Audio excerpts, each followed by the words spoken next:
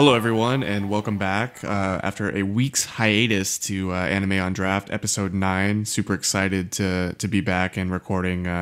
We have an extra long episode here for you today, as well as a special guest. But first things first, let me introduce you to my co-host. As always, I'm joined by Rolando.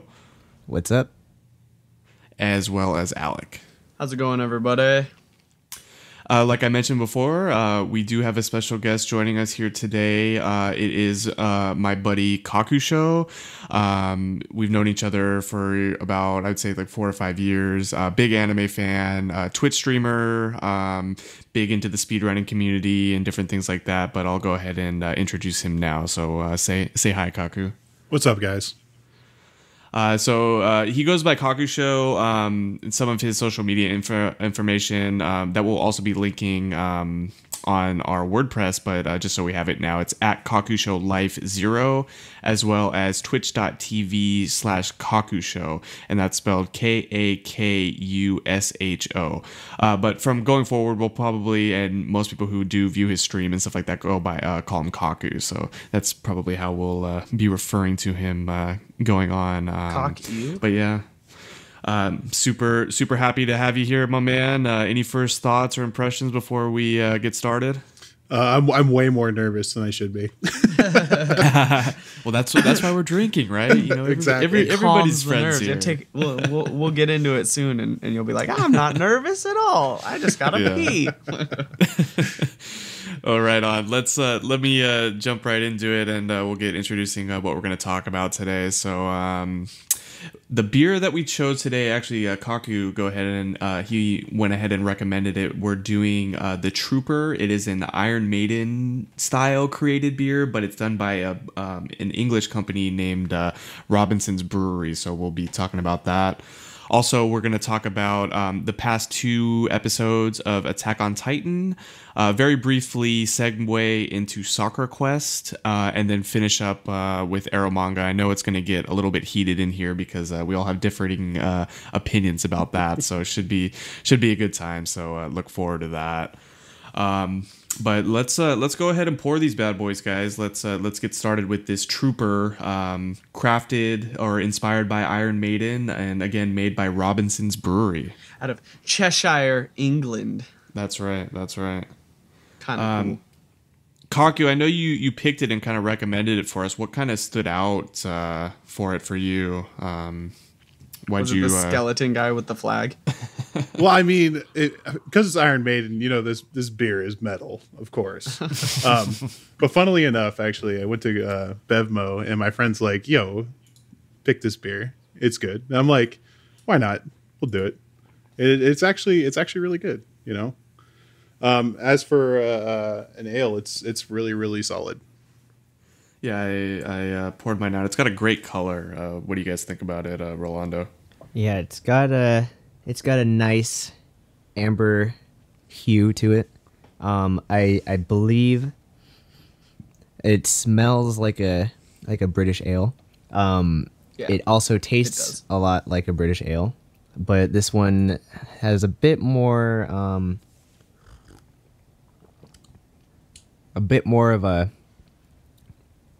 a hoppy taste than normal for British. It has a little more bitteriness from the hops, I've noticed as well. But it smells like if you you're like, oh, I'm in a London pub. This is like what I picture I would have in front of me if I did that. Yeah. It kind of reminds me of the color of like a Newcastle. That's a more common known English style ale. So that's kind of what it reminds me of. It smells really good though. Yeah. It smells like an ale. I mean, there's nothing too distinct. I'm not getting any citrus or fruits or anything. Kind of maybe a little bit of wheat, a little bit of hops. Pretty decent legs going up the side here. I don't know how well you guys poured yours. The head retention on mine is really low. I poured it out and it disappeared so fast. The color on the head was nice while it was there, though. It was kind of that cream color, and then it was like poof, gone. But yeah, it's you know they're sticking there on the side. That's for sure. The foam legs are sticking there for a while, which is kind of nice, you know. if it were a lighter beer and they weren't sticking there, then when there's no head retention like that, it just ends up looking like a cup of piss. So we don't have that issue with this one, so that's nice. I don't know if I just like suck at pouring or what, but like the head that I got on mine is like has been kicking for like 5 minutes right now. Oh, really? Oh, wow. Yeah, so it's staying. It's in there, man. Yeah. Well, Did you have the can or the bottle? I have the bottle. Okay, that might be the difference. I have a I can have the version. bottle. I poured Okay. it like I normally pour more volatile beers. So I didn't do my normal, pour part way and then like finish it off Dump straight it. and just dump it. Mhm. So that's probably why mine doesn't have too much head retention. Yeah, I poured it like you did. I was just pouring it and not thinking, so I probably should have just dumped it. And I was like, Always try to be like gingerly cradle it as if it's a beer you've never had before. You never know it's gonna like explode on you and overflow. Yeah. Or anything And I'm like used to that. pouring stouts. If you pour those too rough, it's like It explodes. it just goes everywhere. And I'm like, well, it's a 75% foam and 25% liquid. Cool. So I was just being extra careful, but So do you overall, guys- it's got a good flavor. So Yeah. Do you guys see yourselves like being able to drink multiple of these, or maybe just one? What do you think? I could see myself drinking multiple of This- these. I yeah, think this is an easy it's it's nice and malty, and it's got a little of that hoppy bitterness more so than a typical style like this. But I could easily drink that. I got that 4-pack of cans, and I was like, I don't think I could drink all this. I could definitely drink all that, and with a 4.7% ABV, it wouldn't be a problem in terms of like getting screwed. So. I'm usually not like a fan of like more hoppy like beers, but this one, it's really smooth. It's not like really overpowering like an IPA. So I feel like I could knock down probably like 2 or more of these easy over like an hour or so. Yeah, Nice. it's a good session beer. The one Yeah, thing it's I'm not really- in. The one thing I'm not in love with it is the aftertaste. For me, the aftertaste is kind of not pleasant. And this is from somebody who likes bitter, and it's just like it's a mixture between like kind of weird weedy flavor and bitterness of the hops and stuff like that. I'm not in love with the aftertaste. But when you're like take a gulp of it, it tastes good. But it's like this aftertaste that's lingering. I'm not a fan. Yeah, I mean it's pretty much the same a similar aftertaste to like Newcastle. Yeah. Which I mean I do enjoy Newcastle as like a Regular Newcastle. as regular Newcastle like from time to time, but like it's got a similar aftertaste that I mean while not amazing, it's still I don't know, I feel like it seems normal to me for this kind of beer. Yeah, it's Yeah, I kind get of that. like, I think it's got like a weird, kind of like, it's not citrus, but it's like a citric thing in the end, and that's like with the malt and the hops, Yeah. and it's just kind of weird. And to me, like it is a little funky. If it were stronger, it might come off a little like Displeasing. medicinal or like band-aidy or whatever. But I think it's okay how it is. To me, it's not like citrus. It's just like stale wheat. You know, I yeah, don't know. different palates. It's drinkable for sure. It's just I guess if anything, it makes me want to drink it more because it's like this aftertaste isn't the best. Let me just drink the good tasting beer, Yeah. and then it's like you're in this infinite loop. You're in the fucking blender. That's what they want. That's what they want. I mean, I'm not watching my feet. I Can't mean, block low. like isn't like a thing about British ales like don't they usually use corn or something? I'm not sure. So it could just be a result of like the malt and the corn, but I don't know if this specific beer itself is brewed with some sort of corn element. I don't They have know. like a thing on the back if somebody wants to read it.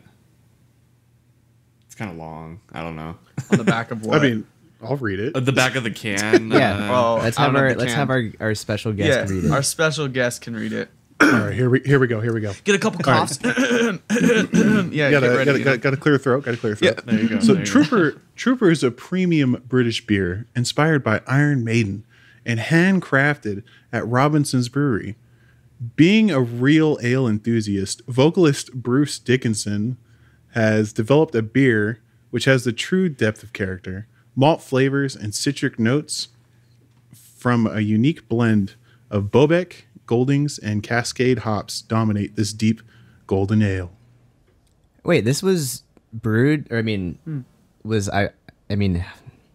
Bruce Dickinson helped make this, is what I'm trying to say? Well, that's what Yeah. it said. I mean, Like that's at the what it front of the says can, it says created by Iron Maiden. So Yeah, they probably- actually help craft. I mean, that's why they have the That's art pretty on the cool. front of it. Yeah. I mean, yeah. if it weren't for that, I would have known. Like, I would have just been like, oh, this is like a British ale. Like, Yeah, I thought it was just inspired by. I just Iron thought they were Maiden. just Maiden fans. Yeah. You buy it for the label, man. I mean, that's the thing that jumps out at you right away is like Iron Maiden has that super like iconic art style, you know, with the skeleton and, you know, all that kind of stuff. I think one of the band members actually does all the art for them and stuff Really? like that. So it's definitely the first thing that jumps out at you and you're like, yeah, you know, that's Iron Maiden. Whenever I see something that looks like that, I'm always like, that is Iron Maiden. That Yep. is what it looks like. So I think at the end of I was reading it too. It says it has a subtle hint of lemon in here as well. I don't know if I'm really getting that, but I don't get any pretty- citrus at all in this beer. Neither do I. I only had that little bit of what might have been it in the aftertaste, but I don't think it's lemon. But it's I not get like malt orange. and I hops. guess lemon makes sense. I only kind of get something tangy, or not tangy, but like kind of like that in the aftertaste, that kind of that soury, but it's like a stretch for me. Well, let's keep drinking these. I know I have a few questions for Kaku before we jump into our rating and then into anime. So I want the stream to be maybe a little bit more familiar why we had him on and stuff like that. So Kaku, gonna ask you a couple questions, you know, and we'll kind of take it from there. But please enjoy your beer during the process. Oh, for sure, for sure. Yeah, chug it. Well, I mean, he wants to enjoy the beer.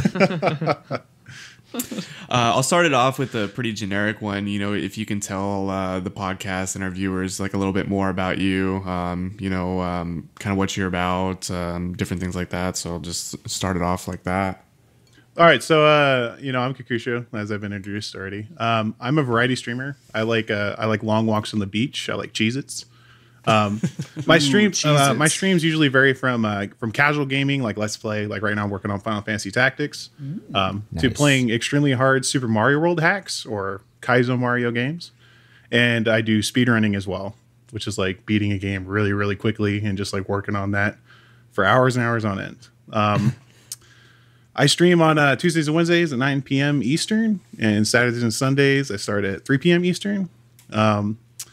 Basically, I've been watching anime, reading manga, light novels, visual novels since my freshman year in high school, which is way too many years than I care to admit. And yeah, my first manga that I ever read back when I was a wee lad was Naruto. Oh man, God, that is way back when it Old first started. classico. I think right that's the there. first one Yeah. I actually like read as well. That was the first manga I ever actually picked up. Before then, it was just watching. So I'm there with you, dude. I'm there with you. Yep. And that's pretty much it. Cool. I wanted to talk a little bit about Super Mario World or SMW. You sold yourself a little short. You are a former world record holder in Super Mario World 96 true. exits. Can you kind of explain that category, maybe a little bit more about Super Mario World in general? So 96 exits basically is completing every exit in the game. And then some exits or some levels in the game have two ways to beat it. And basically I go through the entire game and you beat the one or the two exits for every level. And in total, there's 96 levels, not including the Bowser fight. And basically back in 2013, like on the eve of New Year's, I was trying to get sub 124 in 2013. And I ended That's up an getting hour and 24 minutes. Yeah. So I ended up getting a 123.52 on like December 30th. Cutting it close. And I was down for the whole 24-hour let's grind it, it's happening, dude. And I got it and it was just absolutely amazing. Yeah, I was there. It was hype as hell. I remember that very vividly. That was a fun time because I know you'd been grinding at it and working at it for months and months and months, and so to finally see it come together, and then with this really hard trick at the end of the run and all this craziness, it was super hype. So that was definitely really awesome. In terms of like hardware and stuff, do you play on like the original hardware? So normally, like I think Super Mario World came out 1990 on the Super Nintendo. Is that what you're playing on and stuff like that? Yeah, I try and play on the original hardware that the game was released on. So like for Super Mario World, play on the Super Nintendo, of course. And the main thing is with that, you're trying to reduce the amount of delay from like when I press a button and when it happens. I'm trying to reduce that, so I play on like a CRT TV, the old box TVs that are like heaters. I play on those. That's the way to play, man. Yeah, for you viewers that don't understand old technology, CRT is the best. Flat screens, zero lag. It's what we had to deal with when we were kids. Dude, when I was really young, we still had a fucking gray and white TV. I'm not even kidding. Parents go way back.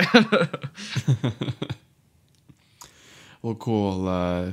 That's super awesome. And again, I highly encourage anybody to go to the Twitch channel, kind of check out the streams. Even if he's not speedrunning, it's always entertaining. Chat is definitely fun to be a part of. We talk about a lot of anime and stuff in there. So if you like anime, which you probably do if you're listening to us, hop in there, give us your best waifu, and we'll battle. And we will battle. We'll talk about it in that chat. Yeah, we will battle. We will. We do battle a lot. There's a lot of salt getting thrown around. It's friendly salt. Kind of sticking in the same realm, I wanted to talk to you about your AGDQ experiences. For those of you not aware, AGDQ is also known as Awesome Games Done Quick. It is a speedrunning like Super Bowl is like kind of a good way to describe it, but it's all these speedrunners coming together in one place live to showcase their game and also raise money for different charities and things like that. And Kaku was actually there and participated in Super Mario World. So I just wanted to talk to you and see like what that kind of experience was like.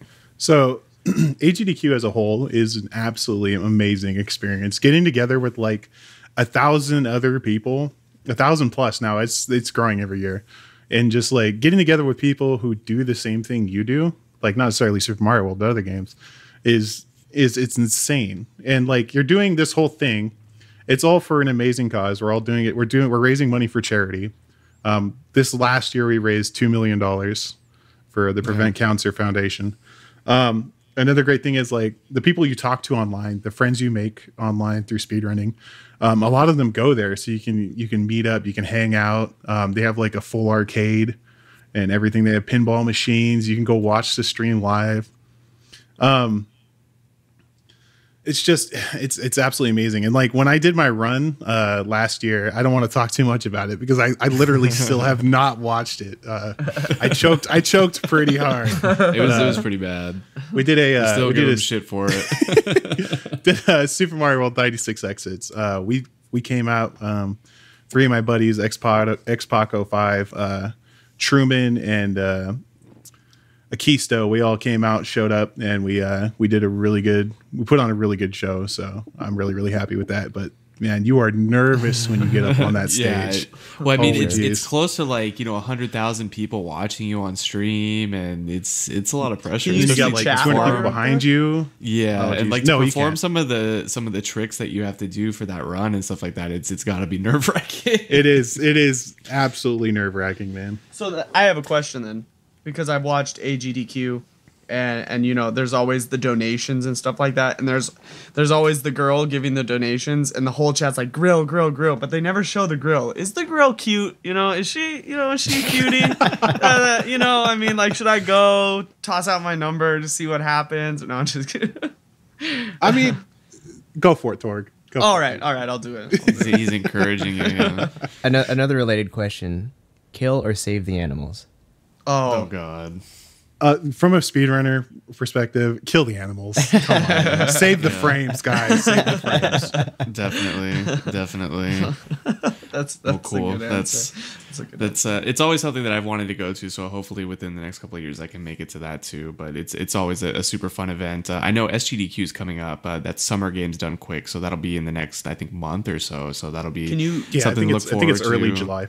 Can you give like a really short, like small price range for AGDQ, like the whole trip as a whole? What is it like? Well, coming from California, I spent, I think, in the neighborhood of $1,200, like including food and everything else I did, and room and flight, room, all that stuff. About $1,200. Okay. Because it's there it's for on like a East week, Coast, so right? In like Virginia or something. Yeah, it's in Virginia. Yeah. I think And it's you're there for a week and stuff like that. But obviously, if you don't want to stay the whole time, you can go for less or more, just depending on what you want to do. You can have your own Yeah. speed Yeah. run. Get in and get out.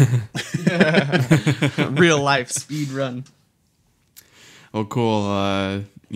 That's awesome. And I always love watching those events. So I encourage our listeners to kind of check those out when they're going on. So moving on, we're drinking beer. I wanted to ask what your favorite types of beer are, style, flavor profiles, different things like that. What do you like to drink on if you could have like one beer, like what would that beer be? Stuck on an island. Desert island. That's hard. That's really hard. So I'm a stout and porter guy. Yes. We're I friends. love stouts We're and friends porters right now. Basically, I was like drinking, the generic stuff, and then I went to a local brewery that's near me called the Jack Russell Brewery, and I tried like their flight of beers. They had the Sison, and I hated it, but then they had this vanilla porter, and that sounds good. the rest is history, man. I tried it, I loved it. I ended up getting like a Bubba jug of it, and I brought it home, drank that. And then from there, I moved to stouts, and But as for like flavors, if it has coffee, chocolate, or peanut butter, say less. I'm in there. Ooh, So like one of my favorite right now. I know you guys have like really hyped it up and stuff, but the Lagunitas cappuccino stout is amazing. Yeah. I gotta try the beer you guys repped a couple weeks ago, the Zumbar. Oh yeah, the you should Zumbar try that one. You'd chocolate like it. coffee Oh, chocolate man, stout. I gotta- stout, dude. I gotta try it so that much. eclipsed I've been the looking for cappuccino it. stout for me, dude. I'm telling you, it is delicious. It might be my new favorite. It's Did you delicious. try the peanut butter stout? Yeah, I Belgian have tried it. beaver. It's Belgian very, beaver. very good. Yeah. It's very good. I even got my brother to try it. Nice. So good, dude. Spread the news. spread the gospel. Exactly. Well, right on. Cool. Moving on, more towards our anime topics. Let's start out right off. What's your favorite anime, or what type of animes do you like to watch? So my favorite anime of all time absolutely has to be Astaroth's Toy. Just kidding. My favorite anime is definitely What? Code Geass. It was on my backlog for so long, and then when I finally got around to watching it, I pretty much binge watched 2 seasons in like a day, or like 2 days. I was about to say, is that physically possible? I mean, time machines, just do it, man. It felt like a day. It all blends together. But dude, it's true. It's When so you good. binge a show, it's like, oh, is it? Yes. When did I start? Dude, it's got everything, man. It's got mechs. I love Gundams. So like that whole thing, it's got a really good story. It's got amazing characters. The pointy elbows, come on, dude. Scheming, backstabbing, and it's just fantastic endings to both seasons. So Well, I know if Bidwell ever catches up on Anime on Draft, he'll be very happy to hear that because I know that's one of his favorites. Loves So. that shit. He Shout outs loves to it. Bidwell. Yep. He, Shout-outs to the- him. shout-outs, man. A little backstory on Bidwell on that is that he watched it when it was on, what was it, Toonami? Toonami, Is that what yeah. it was? Swim or It was, something. Back it on was on Cartoon that Network. block. I was like, oh, so you watched it like a fucking year after everyone else watched it. Super late. He's like obsessed talking with it, about it so but much. anyway, talking about favorite anime, let's jump right into worst anime. Don't say Astaroth's Toy because we all know that is a god anime. That is a 10 out of 10 anime, my dude. Okay, so the worst anime I've ever seen in my life is Ichiban Ushiro no Daimao, or Demon King Daimao. Oh, I know which show you're talking about. It is. I watched the whole series. one I is that? didn't drop it.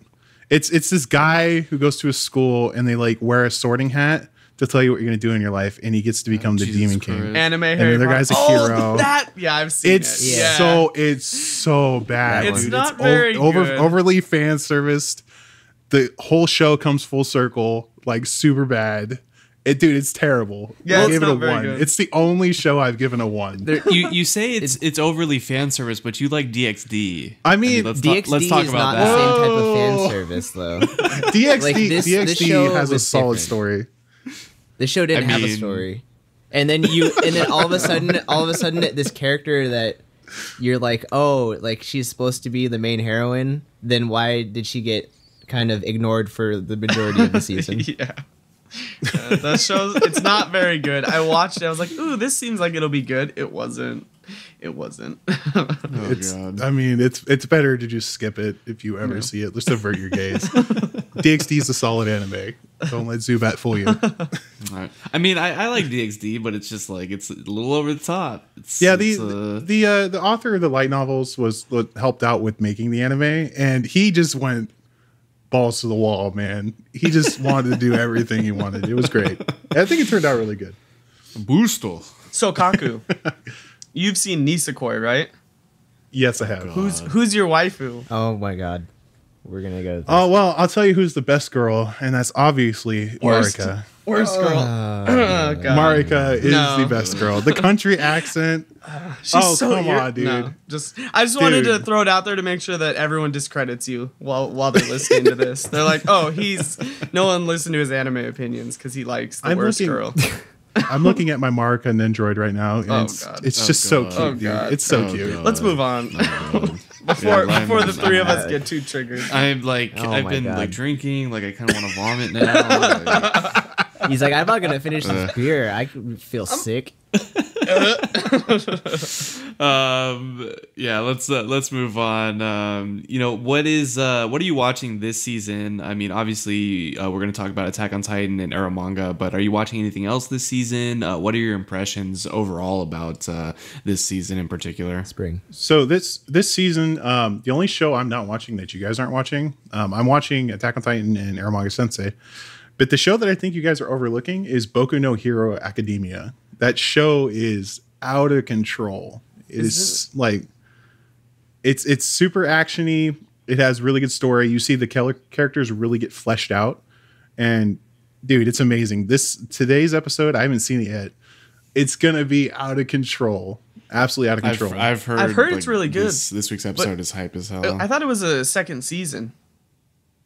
It's in its second season now. Yeah. Oh, that's probably why we didn't pick it up because we only were doing current seasons. That makes sense. But I wanted Yeah, to watch that's- that. I just with all the shows I'm watching for this, I just can't. I'm still trying to get caught up on last season, dude. I feel you. Yeah, it's ridiculous. But those are kind of the three that you're kind of watching this season. Any impressions about them or anything like that? Just from watching these three shows, I really like the season. Like, there's a couple of other shows I want to watch. I can't remember what their names are, but just from these three shows, it keeps me occupied while I do other stuff. You know, on Saturdays I got 3 shows that pop up. You know, I mean, they're really, really good. I'm loving them all. They're amazing. Awesome. So I know Rolando, you had a couple questions for Kaku. I'm going to open it up to you guys. Go ahead and fire away at our man here. Cool. All right. So Kaku, question number 1: have you ever dropped a show part way, and if so, why? So there's several shows I've dropped, but the one that sticks out the most, because usually if I get past episode 3 of a show, that completionist in me says, watch the show in its entirety and you'll find something good about it. But this one show I really didn't like, Strike the Blood. It has a really good premise, but every single character in the show is tsundere. Every single character, and I couldn't take it anymore. I dropped it 7 episodes in of Wow. 24. I couldn't do it. Wow, that's early. Man, It was probably really good. I that's couldn't rough, take dude. it, man. Everybody was like teenage angst. 7 Super. episodes. They're It was not so even. bad. The thing is, like, I don't even think all of them are in high school. I think they're like a couple of them are in middle school. I've seen it, so I know what show you're talking about. I don't know, man. I couldn't do it. I couldn't. At least you didn't finish Glass Lip. Like, Thankfully, I never started Glass Slip. I never No. started. With it your either. warning, I never will. Yeah, no. I mean, I finished that show. Like they Me trick too. you, like, and then like 6 episodes in, you're like, wait, what is this? Oh god. Trap. It's just a trap, dude. Yeah, it's a trap. It's a All right. trap. So Admiral Akbar. next question: what is your favorite game? And then after that, maybe what's your least favorite game? So my favorite game of all time, hands down, is Final Fantasy VI. Yeah, I can never not remember, like, my cousin brought it over and me and my brother sat down on the couch, played that game for so long as a kid. And then, like, when I discovered how magic works and stuff, dude, it was so baller. You feel like such a boss when you figure out how espers work and stuff, because Yeah. apparently I skipped the tutorial. So Final Fantasy VI, amazing story. I absolutely recommend everybody play that game. Yes, it's everyone should ridiculous. play that game. Kefka is just the best Final Fantasy. He is a villain. Yeah. great villain. He's- The worst he's- game I've had the mispleasure of playing is the Adventures of Pac-Man 2. I don't know. Basically, what you have that is. I don't Pac-Man, know what that game is. and you have to like a slingshot, and you have to like Dude! shoot stuff. You don't shoot like that Pac-Man. game? That game is so bad. so I don't know what the lit. fuck that game is. It's That game is so freaking lit. bad, Oh my dude. god. Oh Dude, dude. Rolando, check it out, play it. It's terrible, dude. Dude, It it's- is the worst video game It ever. is so fun, dude. It is. Shut I the beat fuck it. up. You don't know what the fuck that game is. Don't tell me that game wasn't fun though, man. That Dude, game was fun. Dude, there's so many problems with it. Yeah, That game but- is awful, dude, bro. His facial expressions alone make that game, dude. I mean, yeah, but dude, I love that it's game. so bad. It's I awful, thought, but I I thought love for it. sure. I thought for sure you were gonna say Time Cop. Dude, Time Cop is a gem. A diamond in the rough. If you haven't played Time Cop, you can be Claude Van Damme going around scissor kicking people who are high on brain blast. Let that sink in for a moment. It's an absolutely amazing game, and probably the only game I've ever beat Link Dead in, Blind Race. So it's a super good game. Definitely recommend Time Cop. Definitely recommend Pac-Man 2. It's A-okay. Shut It's up. a great Shut the fuck up, game. dude. That game All is right. so fun, dude. I had that game on Dude, Super Nintendo. It's Shut so up. bad. And it is It's so lit. bad. That game is so It's lit. bad. So lit. Dude, flying around All right, on your you're fucking bad, on you your should feel moving on on. your bad. fucking glider, your paraglider, dude. Oh Moving- my god. moving on. So good. So All right. good. Alec, do you have any questions before we cut you off here? No, I asked my one waifu question, but I think Rolando's got one more. Yeah, real quick. So, your handle Kakusho, where was the inspiration for that? So my grandfather's name, Kakusho, he was a legendary speedrunner in Japan, and he speedrun Donkey Kong for arcade. And then my father was passed down. He ran Super Mario Brothers, and they passed it on to me. And my goal in life was to be good at Super Mario World. And when I got world record, I got a hug from my dad, and he's like, "You did it, son."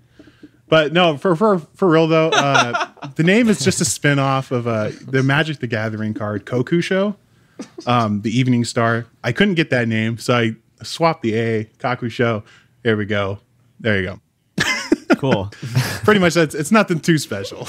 I like the other story better. You got a hug. The Yeah, that's first usually what hug I stick with. The first hug you ever got from your dad. Is that the one? That's the one? Yeah, it's He finally loved me when I got world record. it's the first time you ever said, "Son, I'm proud of you." It meant a lot to me. Before that, all he did was hit me.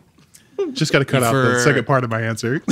You forgot to mention how they work and live in the salt mines of northern Japan in the hills, Yep. the hill Yep. country. Everything is uphill.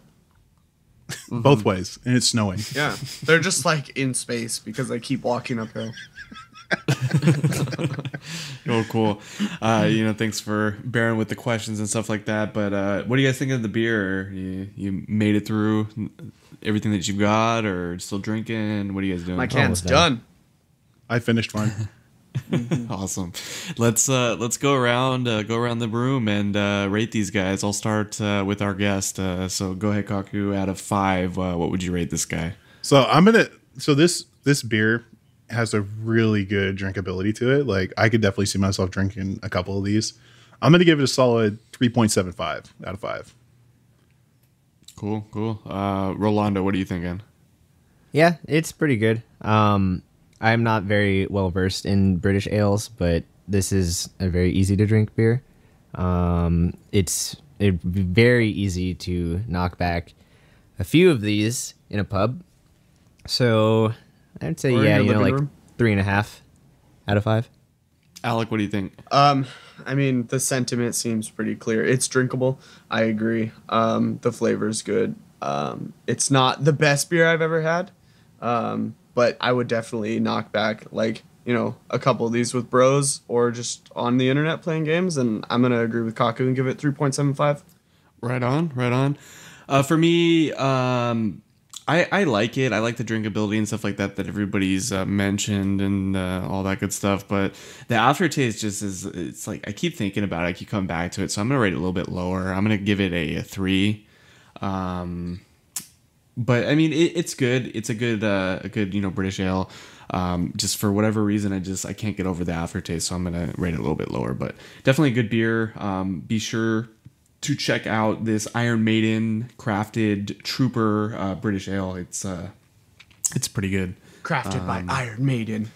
As well You got to as listen to Trooper while you drink yeah, it. as well you should listen to Iron Maiden.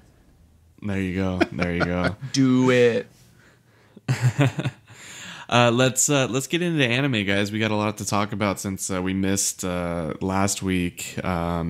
Let's jump right into Attack on Titan for this week. We'll start with episode 34, and then as we go, we'll kind of transition to episode 35. But 34, entitled Opening, starts off, we have our scouts on their way trying to find Eren and Ymir, as well as Bertold and Reiner. As we remember from the previous week, Reiner and Bertold run away with those two, and they're kind of hiding out while everybody kind of recovers and things like that. One thing I wanted to talk about before I throw it over to you guys was the Hanji wanting to return to the village where the Connie's mom Titan was, and they then kind of confirm that Titan was Connie's mom. They look at the picture and stuff like that. So our assumptions from earlier in the podcast was kind of right, but we kind of have no closure in terms of that. Like, how did she get there? What happened to everybody else in the village? Things like that. So I thought that was kind of interesting. But I'll throw it over to you guys. I guess we'll start with Kaku. What'd you think of this episode? So this episode, there was a lot of talking. You get like Reiner talking to Ymir and Eren a lot. You see that Reiner really isn't in the right frame of mind. Like he's been like assimilated to being a soldier, and he's kind of confusing like his warrior life versus his scout life. And Bertolt like really is kind of disturbed by this, but like not to the point where it's like it's normal, which is kind of weird if you think about it. I think I wrote in my notes, Reiner is fucking delusional. Yeah, he is, dude. He's losing it. He man. a crazy. And like you mentioned too, like Bertold's like looking at him and he's just like almost like fucking hand on face, like, oh my god, like what, like stop talking, like he's like, holy this shit, again? like, what is wrong with you? Yeah. Another thing I'd like to point out, how good the ambient music is in this anime. Yes. When they're having conversations, if you just like listen to the conversation, listen to the music in the background, it fits so well. It's amazing how like the music sets the mood like really, really nicely. They definitely do a really good job. Yeah, with that. the composer Sawano Hiroyuki does a lot of really interesting compositions, but especially the stuff that has vocals in it. I'll cover that when we talk about the next episode, but yeah, it's really good. Yeah, that's something we haven't really talked about too much in this anime, but it's just like from opening all the way through ending and everything in between, the music is just, phenomenal. I think aesthetically this is just a good anime. The music is great. The drawing, the animation is awesome. They have a good balance between 3D like 3D models that they use sometimes, and the 2D that is the staple.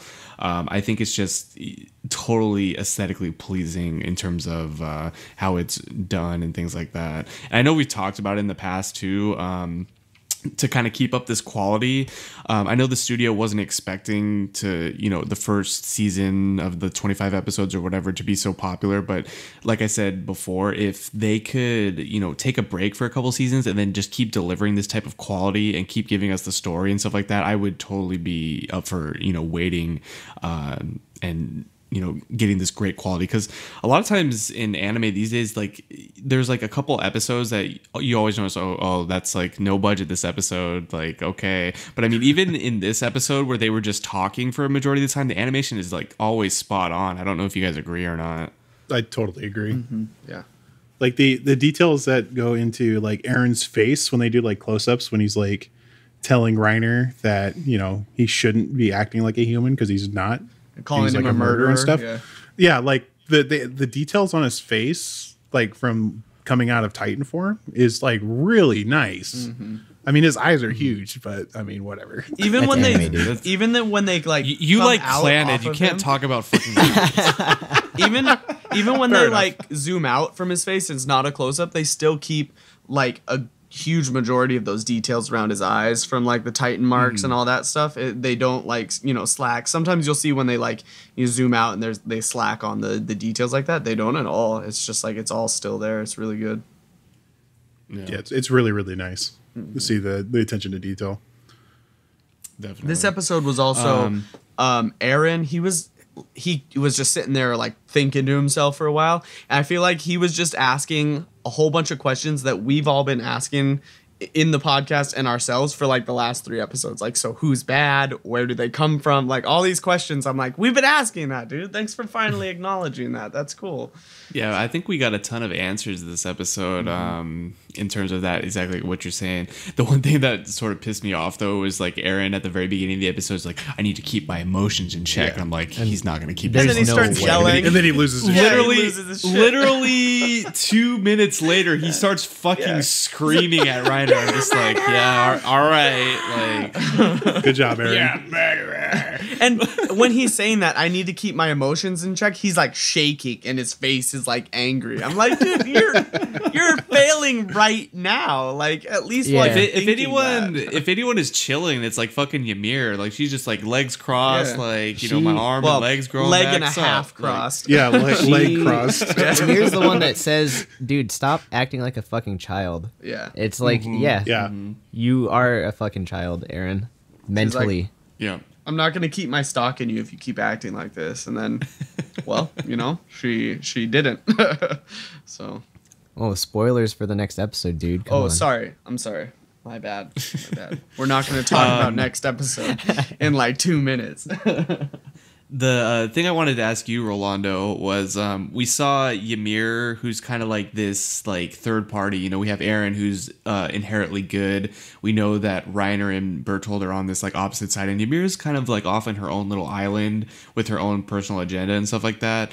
One thing she mentioned was she said like she called them in terms of Bertold and Reiner, she's like those bastards. So we don't really know what side she's on, and we kind of figured out as we go through like the next episodes. But what did you kind of think of like what do you think her agenda is? Like what is she kind of up to?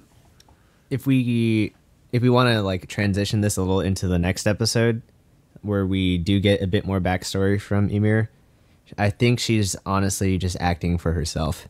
She has no affiliation with anybody. She's just completely acting for her own selfish reasons. That's kind of what I think too. And in terms of I think we can kind of move to the next episode. I don't know if you guys wanted to mention anything else from the first one, because this one was kind of, there wasn't a whole lot that I had about it. I think the first one was pretty. Yeah, the one thing I'll mention before moving on talking about Ymir was that everybody holds Krista in this crazy high regard. She's like this key to something bigger. Blonde chicks have more fun, we see dude. that. I guess. But it's all kind of the things we've been talking about in terms of her background, her blonde hair, the ending art and things like that. I think it all is going to tie together, but we'll see that going into the future. But in terms of like Ymir's background, super interesting, you know, when they're all talking together. And it's like she mentioned something about wandering outside the walls for 60 plus years. Of not knowing really what's going on. We see a little bit of, and I'll let you guys talk about this, but we see a little bit of like this cult, and this was like the previous 60 years when she was like younger, before she got banished outside the walls. She was a kiddo. I wanted to ask you guys what you thought talking about this cult thing. They mentioned like the blood of the king, and we talked about when we were going through the ending, the kids eating the blood of like this dead like royal man sort of picture. You know what I'm talking about? Yeah. Do you think that relates? And does that in turn mean immortality? Does that in turn mean that they have Titan powers if they do that? What do you guys think about that? Yeah, I definitely think this is tying into all that imagery in the ending sequence. Whether or not, like, they kind of paint it as Ymir was just randomly handpicked to be a representative of this quote-unquote royal bloodline. But I think it does at least show that this Titan transformation ability is something that's passed on, like, genetically, or I don't know necessarily genetically, but like through the one some thing sort of that thing. was weird for me though was, do you remember the scene where she's like getting banished over what looks like a wall or whatever, and they have all the cultists? The one thing that was confusing for me is she gets stabbed, pushed, and then you see the light of like the transforming Titan light. Yeah. Did they does the church control the power of the Titans and turning them into Titans? And maybe did they like create them in the past, like the previous 60 years in the past? Like that was a punishment, be a Titan. It could be. Yeah, it could be a punishment. or maybe they had him, like they were breeding some sort of like genetic army or something like that. I thought on the wall they were actually like injecting him with something and then kicking them over the wall. Yeah, like to turn him into Titan. Because the previous lady they kicked off before Ymir, they stabbed her, kicked her off. She transformed because you saw the light, and then they did it to Ymir, and then she transformed too. And she stayed a Titan for like a long time. That's like the 60 years. And then I think they're making Titans. Was it just me, or did the guy who, you know, when they stormed her little hold where the people are bowing to her, and the priest was like, it's her, he like, you know, pointed at her or whatever, that guy looked a lot like Pastor Nick or whatever.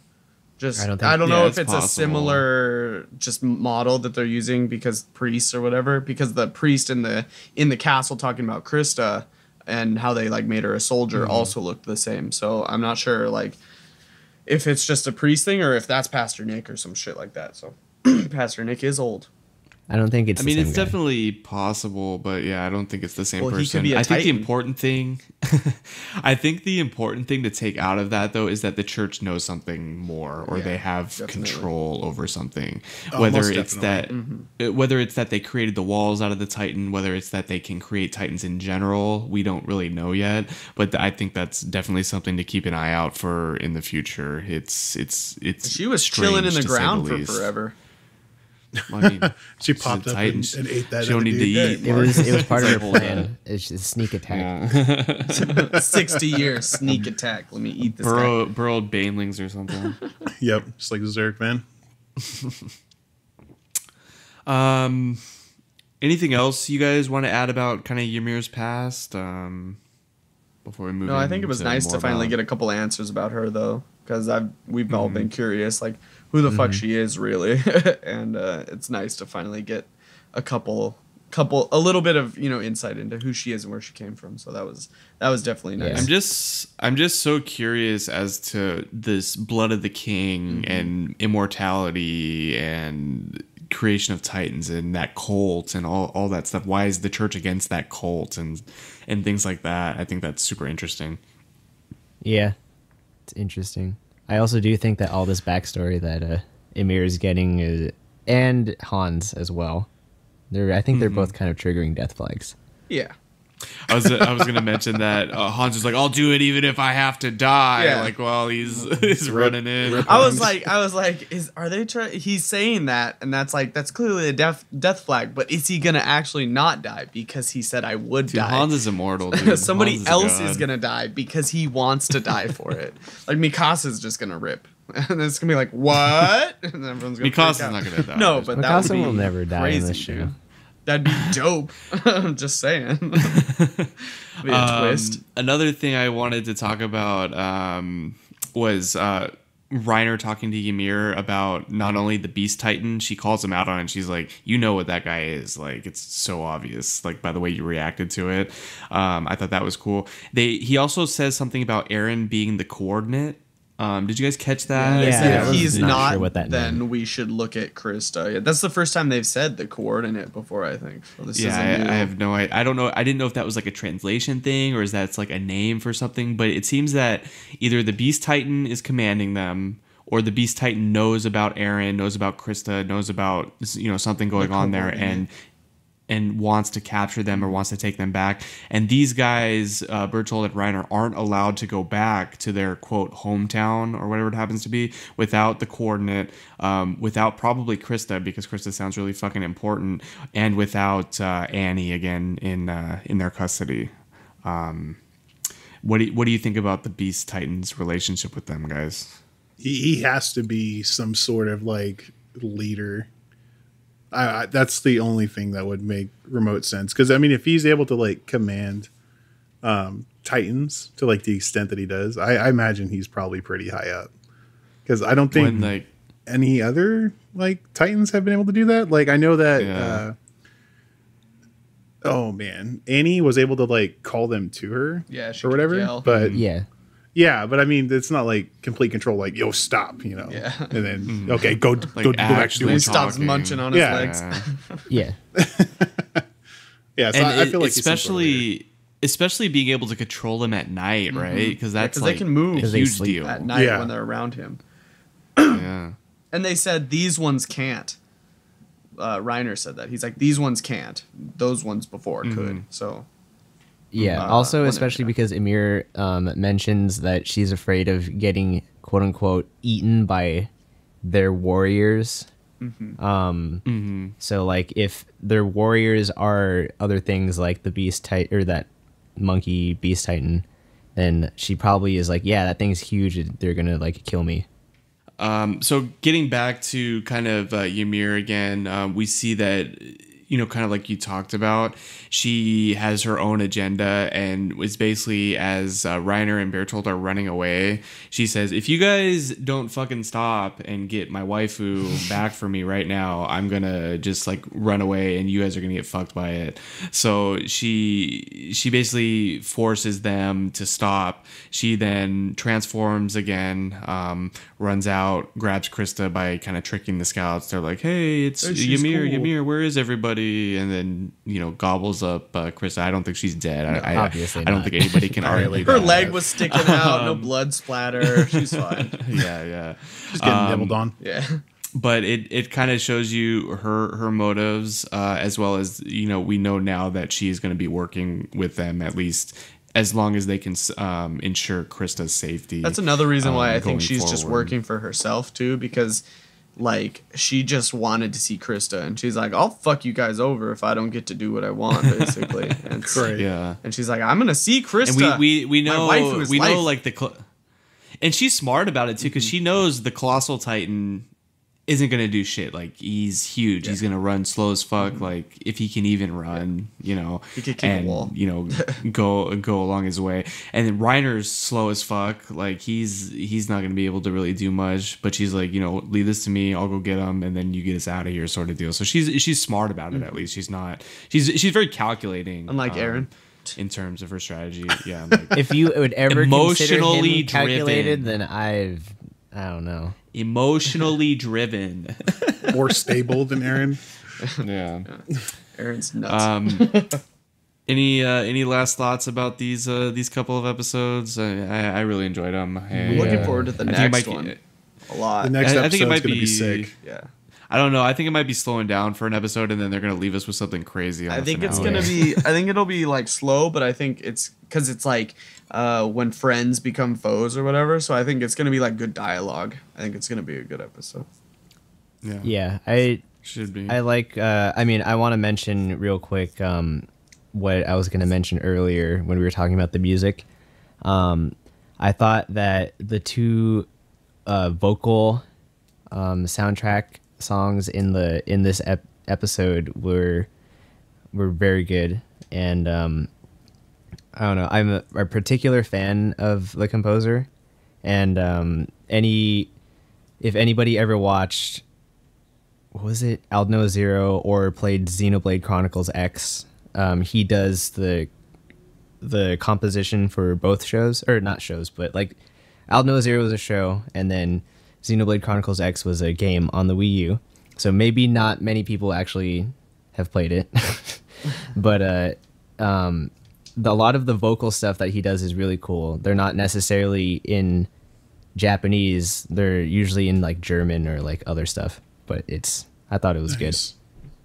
Yeah, Aldno Zero is tight. Yeah. Like the first season is the first tight, season was cool, and the music throughout is awesome. But second season kind of dropped the ball. But the music is definitely tight. Yeah. Well, cool. You know, we're all looking forward, I think, to the next one. But let's talk about pretty quickly Sakura Quest. I know, Kaku, you're not watching it, so we'll try to go over it pretty quickly. A couple of cool things happened this week. Our new conflict is we have what's her name? Shiori's sister. She's a nurse, and we get introduced to her, and she had like this old like kind of crush who went off to be like a French chef, and they get reunited and stuff like that. So we see that development. We also see the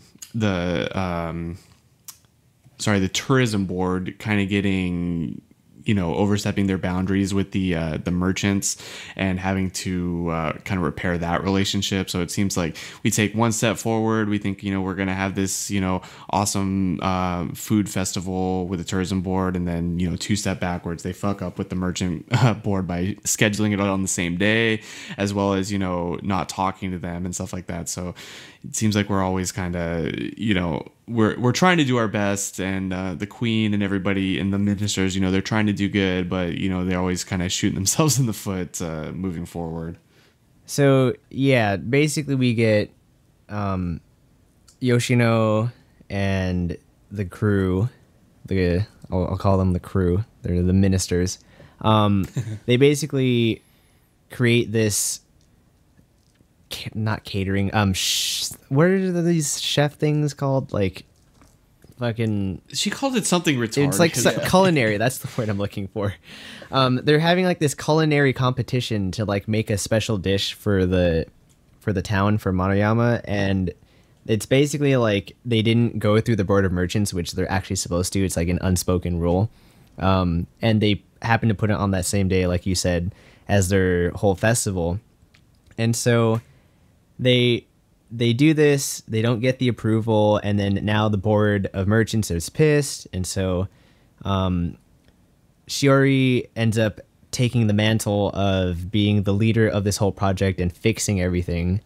And I'm kind of like combining the end of the first episode we're covering with like this week's episode. Mm-hmm. But like, you know, Shiori ends up covering for all the stuff that gets fucked up because Yoshino got all super excited about everything and like didn't really like, you know, check her work, you know, yeah, like she always does. And yeah, I mean that's just her personality. Mm-hmm. But I actually thought that this was a lot of good whatchamacallit development for Shiori, because I actually like her character a lot in this show, and she's grown a lot as a character just within these past two episodes. Like she's been willing to overcome her shyness, not necessarily shyness, but like she's got like a fear of like failing and all of that in order to help the board of tourism, as well as make you know, the town more well known, which she does love, and to save her friend. Yes. She definitely steps outside her comfort zone in these past 2 episodes, which is really cool. And like you said too, I think she's a really awesome character. Her backstory and family is really interesting. What did you guys think of the romance between her sister and the bear man? I thought it was funny. I thought it was a pretty cool addition because it was kind of the first we've seen of it. But I thought it was pretty funny how they resolved it, where she's like, "Oh shit, I forgot to change my calendar," basically, and she's basically just airheaded. And he went off to France. Most of their family seems kind of airheaded. Yeah. I mean, the dad or like the grandparents overhearing the conversation, like, "Oh, he must like Shiori," and then the dad like having this like brutal heart to heart with her. And she's just like, "Let's go for a walk." Okay. So I think the family in general is kind of airheaded, but they're nice and they mean well, and they're this kind of simple farm like family, which is kind of cool. But what we threw me off was she was like, so the Sunday after graduation, you had graduation, and you're like, oh, well, Sunday's coming up, I'll go. What do you need a calendar for that for? That's all I'm gonna say. You're like, oh, sorry, Sunday after graduation. I just had graduation 2 days ago. Oh, I need to wait a week because that's the Sunday after graduation. Like, what? Really? Are you that airheaded? That's like impossible. So, that threw me off. But anyways, I mean, it served their purposes, so it's okay. And then just real quickly, kind of a summary of the episode. We end up having like this almost like farmers market cultural festival around, what is it? Somen. Sorry, Somen. And, we have like kind of like a cook-off and a challenge, and, we have a winner, and it's some crazy stuff happens. But moms always win.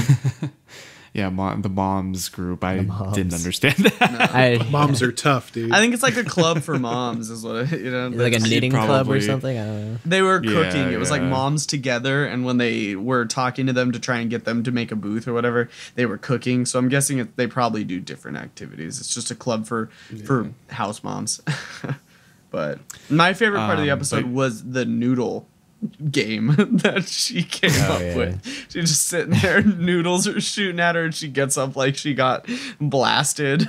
She's like, I can't walk. She had like noodles in her hair and shit. That's pretty funny. Kind of what we said before. She kind of jumps headfirst into things without thinking with about the crazy them, inventor guy. I mean, we got to see her in a bikini, so I mean, there's that. I mean, that was gonna be expected. It is anime, right? Some point. Oh, cool. A couple good episodes. Lighthearted again, but we'll look forward to the next one. All right, let's now jump into our last anime topic. We're going to be talking about the always controversial eromanga-sensei. Episode 8. We have Dreaming Sagiri and the Summer Fireworks. Rolando, do you want to start us off?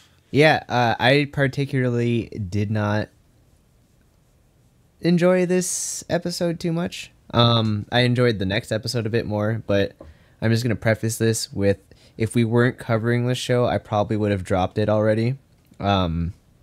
Just because there's so much about it that kind of, gets to me. It's kind of like, it's kind of, for me, it's kind of like the author just like left, like just where he ended up with Orimo, like he just like went from there and just like, I'm gonna just keep going. And so like it kind of feels like Orimo a bit condensed to me in terms of how much it triggers me. But there's just a lot of stuff to it. It's just like Sagiri has just been grinding my gears like a lot. And then she has gotten more and more annoying to me as well. She's she's a bad character. She's just like not very well like written. It's just she just is annoying. She's stale. She's stale. She's exactly. She has like a couple of like funny like facial expressions, and like she'll like do that like bleh face or whatever. Like that's kind of cool for like a while, but it's just like overall her character is retarded. Yep. Like she is sundry as hell. She will not admit to herself anything. She can't leave her room. Yeah, that's in this episode though. she did master the stairs. I wrote that actually. Yeah. I'm just like, it's like, oh my god, she's finally able to walk again. Yeah, she couldn't she wasn't like a toddler learning to walk. Like, yeah, I can't take steps downstairs. And like, God, yeah, I don't like her. So personally, I think Sagiri's okay. I mean, she definitely is like. But then you like Marika. So. A repeated, wow, dude, a repeated she's like more of a one trick pony. Sure, I think her character's okay though. I mean, for what you could do with a neat character that never leaves their room, I think it's all right. And by neat, he doesn't mean NEAT neat. He means NEET neat. Yeah. There you go. Yeah. The term created by the British government and then adopted by other countries.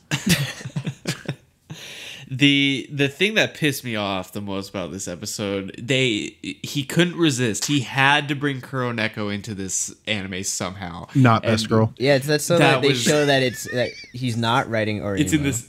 He had to like prove it. Like, guys, it's not the same thing. They're in the same world. Like, it's like Jesus when Christ. I saw that, they're writing. Yeah, I saw on the TV. I was like, what the fuck? This character looks really familiar. And I was like, oh, it's Kuroneko's younger sister. Oh, great.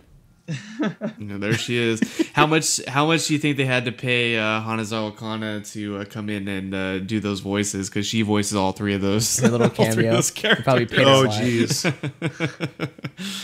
But that really pissed me off. But moving through the episode, we have this like rap party where all the people who participated, or I guess it was the top 3 who participated in the light novel contest, show up, and we have Muramasa, who's obsessed with Masamune in a weird way. It's like whatever. And then Shido is like the guy who came in third. He wrote about like sweets and is always mistaking Masamune for being gay. That's kind of weird. He thinks him, eromanga-sensei is a guy, and he's like, "You're misunderstanding." I don't want to stay in the room with you, please. Yeah, that was in the next episode. A couple of funny scenes with that, but the first episode was kind of meh. I liked the second episode better. Way better. I think we can move on. One thing for the first episode that I want to say real quick is how many times does Masamune have to get hit in the face with the door to know to stand on the left side or farther back? I mean, God, man, get out of the way. Times. Keeps getting whacked in the face. He's so obsessed with his little sister. He just he can't get out of the way. It's too much. I want her to hit me. He loves the abuse. He probably he's like Drew. He's a masochist. That's true. That is true.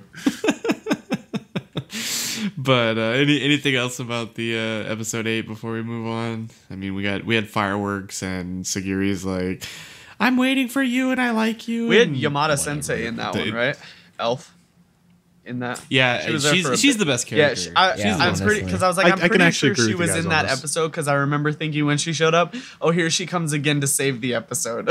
I remember thinking that, because they had that. She was to him on the stairs, right? Well, she was wearing that tight, like, short skirt yukata, dude, and I was like, okay, emoji, okay, hand emoji, like. She's the saving grace of these episodes, certain ones. Yeah. I'm just like, thank God she shows up. If she didn't show up in that episode, I'm like, this whole episode sucks. And normally, like, Chunibyo characters piss me off, but like, she's just like, she has the right amount of it. Like, she can pull it back when she wants to be serious, which is good. But she's the best character. Yeah, she's not. I don't think there's any debate. What you're saying. Agreed. Yeah. So episode 9, we have the fan service episode, or what I'm calling most episodes. The Yamada service episode. We talked about that. The beach episode. Yeah, we talked about it at length a couple weeks ago when we were talking about Japanese culture and all that stuff. So we're not going to get into that, but they go to the island. Yamada Elf is fucking loaded, I guess. Owns a fucking private island and a huge house. Like it's basically a hotel, like, but she owns the whole thing. They have a fucking private, crazy. like, outdoor bath and shit. Fucking, yeah. Fucking ridiculous. But we get the whole crew to go.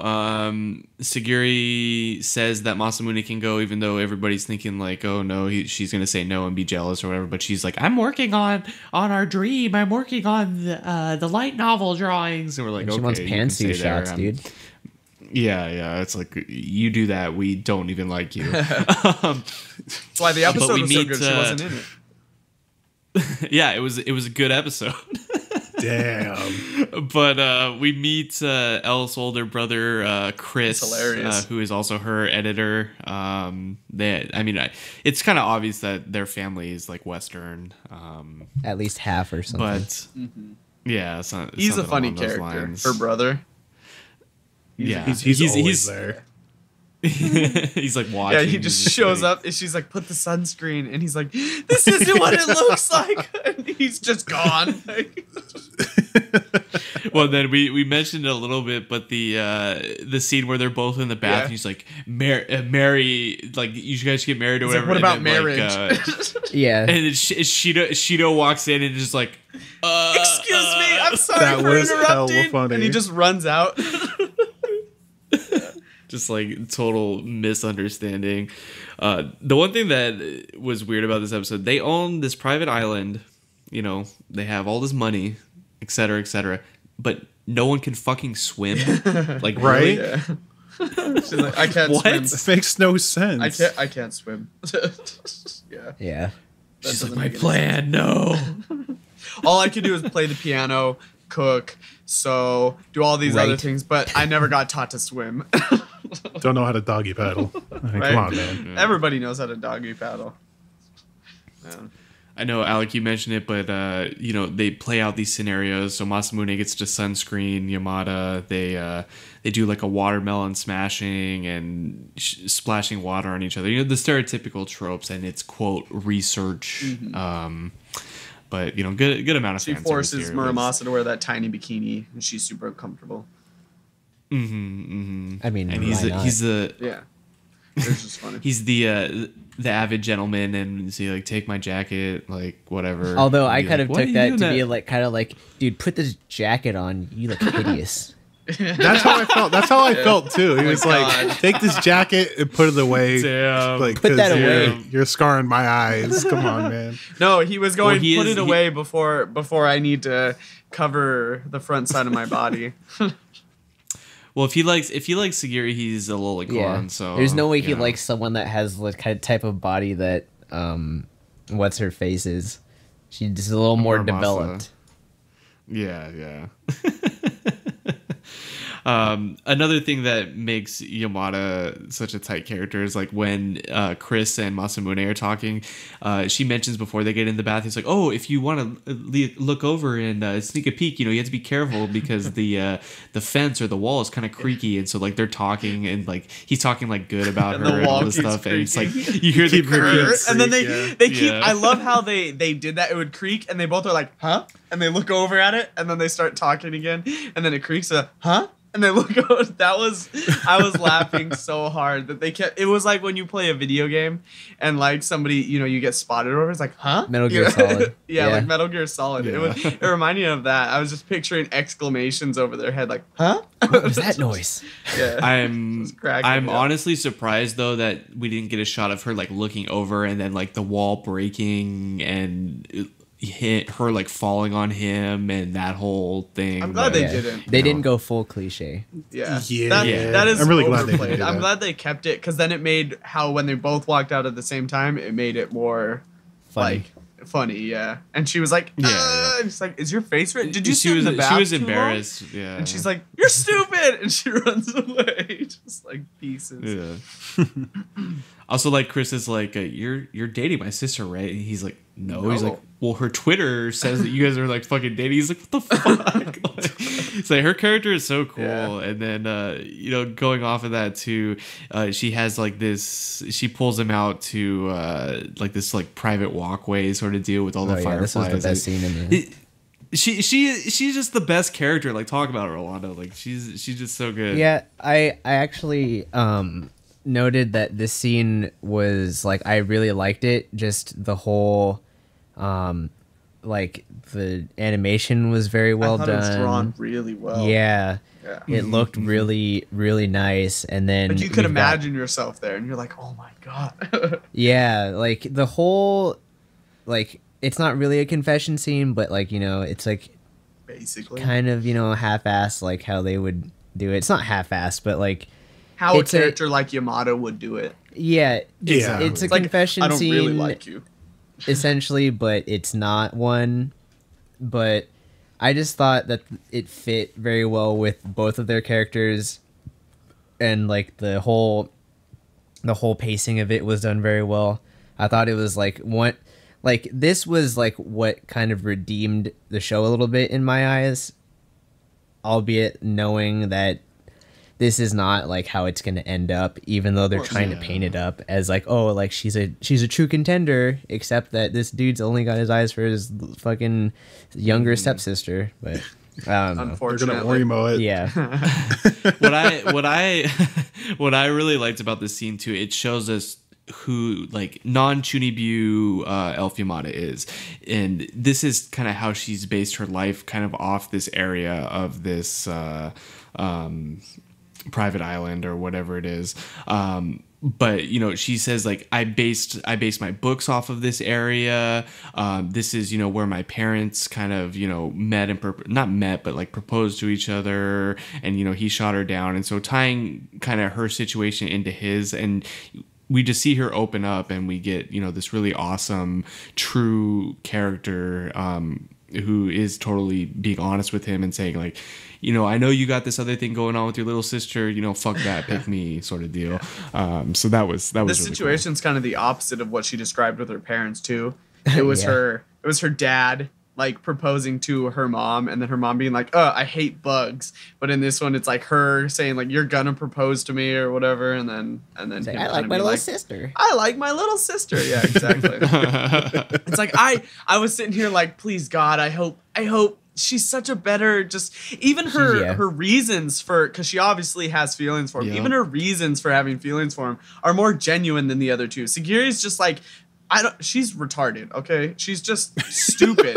Her reasons are so dumb. She's like, I like you, but there's never been any reason. And then Muramasa is just like, I like your books. It's like, well, you're just a fan and you're a stalker. That's what you are. And then she's like, I think that, and then Yamada Elf is like, yo, if we like live together and we're married, I think every day would be fun. I'm like, damn, girl, that's a good reason, right? You know, you're like, man. Yep. And he's like, sorry, I like my little sister who doesn't leave her room, hits me with the door all the time, makes me cook her food, and then is just like always mean to me. But, you know, you're cool too, I guess. But she draws pretty pictures. He enjoys the pictures. Pictures. Yeah. And so I'm just like, after that scene, I didn't like Sagiri even more, and I was like, Elf Yamada, dude. All the way. Yeah, for like the what was it, like the 2 minutes that she appeared in this episode, I was already like, get the fuck out. Yeah, I was like, when Elf showed up at the door, I was like, yes, there's gonna be something good now. So, man. Anyways, that's my opinion on that whole scene. A-okay. Kaku, what'd you think about these couple episodes? Are you liking the series or? So I'm enjoying eromanga-sensei. It's a good show. I definitely Elf Yamada-sensei is best girl, Best hands waifu. down. At least we can all agree for sure. on that. Totally Yeah. agreed. I'm not the dissenting opinion. In You're this like, one. oh, Sagiri, and we're like, get the fuck out. Yeah, I mean, these last two episodes, the fan service episode, even though it was a fan service episode, it did delve into like more of the backstory, and it fleshed out Elf Yamada a little bit more. Her brother's really funny. I love the tension there, and the understandings from Shido, which is really, really funny. And then, yeah, I mean, I'm honestly really enjoying the series as a whole. Yeah, it's brought me some good laughs, I must say. And like I said before, Elf Yamada is definitely like the saving grace for a lot of these things. You mean Emily It's like, Yamada? Emily, yeah, Emily. Yeah, He gets that's his true. real name, That's yeah. Her true. true name. Ooh, Emily and Chris, they couldn't have think of more Right?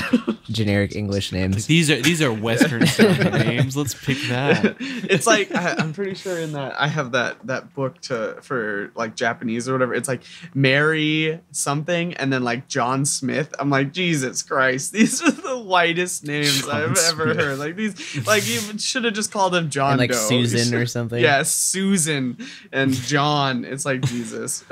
Wow. These are the most common names in the world. With this episode, they had a custom ending too. They did a different ending with it, which is really nice. That was cool to see. I mean, it was fan servicey, but I enjoyed it. I mean, it was Elf Yamada, so right. The more I see her, the more I'm like, when's the Nendroid coming out? When's the figure coming out? Like, let's I go. got you, man. Honestly, she's the only reason why I think like I'm still watching the show, just because I like her character. Her character. Like I would have dropped it otherwise. Yeah. Well, except for we have to talk about I mean, yeah, that's what I'm saying. We're covering. If we weren't it, talking so about I it. haven't. I like it, but I like this genre. I mean, that's and I Totally also agreed, like man. I like the abuse. That's part of it. Yeah, we too, know but you like the abuse, dude. we I all think know. if we weren't covering it, I probably wouldn't watch it for a while and then just come back and finish it in like a binge. Yeah, that's fair. And I mean, I like it better than fucking Masamune's Revenge. yeah. And that show started off really It tight, was but so it's just good. like, It started Yeah, off and really then good, and then they were like, Was "Hey, it Fat episode Boy's 10 here." on that show. yeah, Just- episode 10. ugh. Ugh. Guy showed up. Hey, I'm Masamune. Anyway. No, you're not. The guy named Masamune is Masamune. No, What the fuck he is didn't wrong even with say you? that. Oh yeah, He didn't even that's say right. that. He didn't He say just it. showed up and is like, "What's up?" And then she's like, "Oh, Masamune." and he's like, We're dating now. and he's like, By the she's way, like, "Are you Jesus. Masamune?" He's like, "Maybe." I'm 12 by the way. I'm 12, by the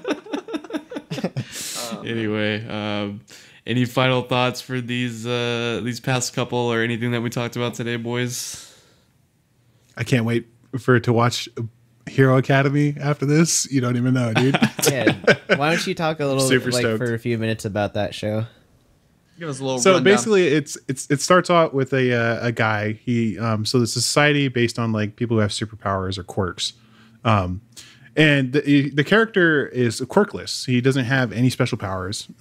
He's really into superheroes. Like he writes like notebooks about like all their abilities, all their like their weaknesses, all this stuff. So he's like compiling and like really Stalker. analyzing Check. all the heroes. Hi, And he has like, Cosmodus.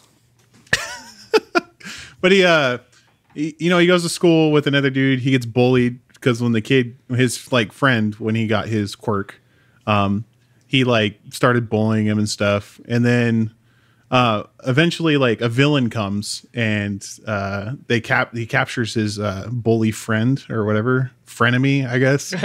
And he's the only guy like in the entire crowd, including like superheroes, that like rushes the villain, even though he doesn't have a quirk. And the number one hero, All Might, like sees him do this, and he makes him like his apprentice because like his superpower is passed down from generation to generation. It's not like you don't inherit it when you're born.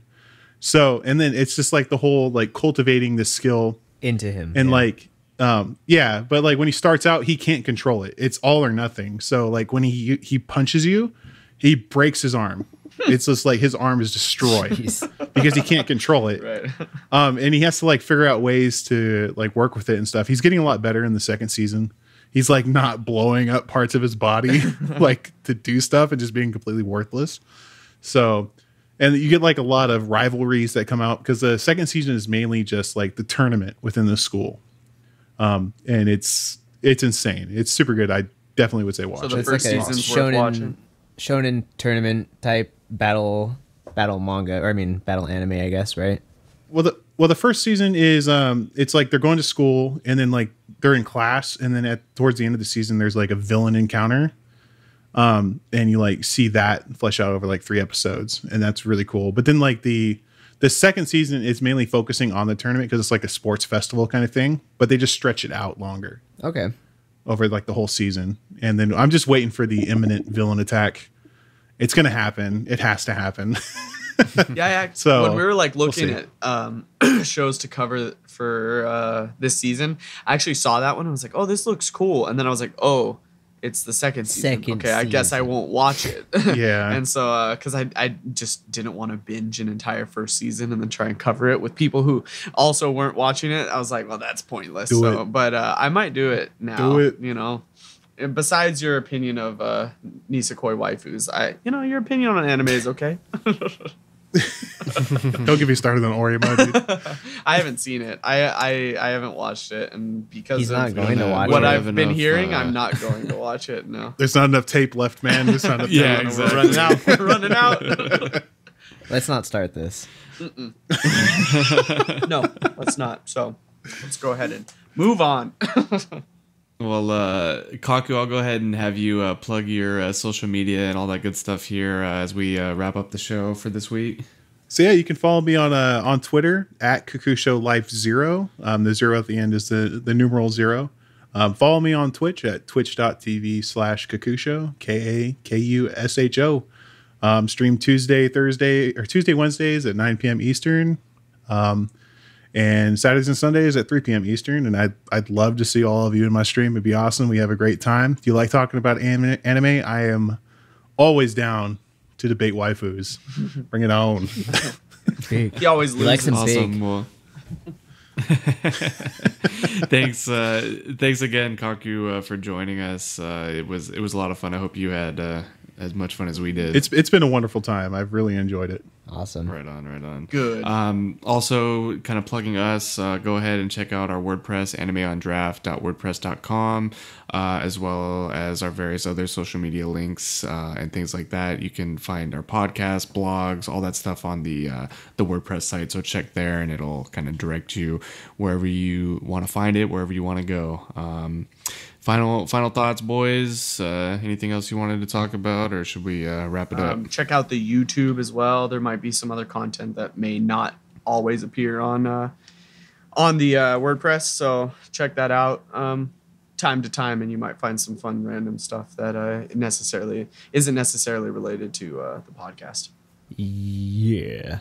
I'll probably do something, whether it's a video or whatever. I know I haven't really been covering too much of my other shows. I've been super busy, but I'll do something soon. Cool. Well, make sure to check out and follow Kakusho. Say hi to us in his stream, as well as say hi to him. And hope you enjoyed this episode. That's it for us. We'll see you next time. Bye. See you guys and girls. Ooh, Did we do it? we did. Are we done? We did it. We did it.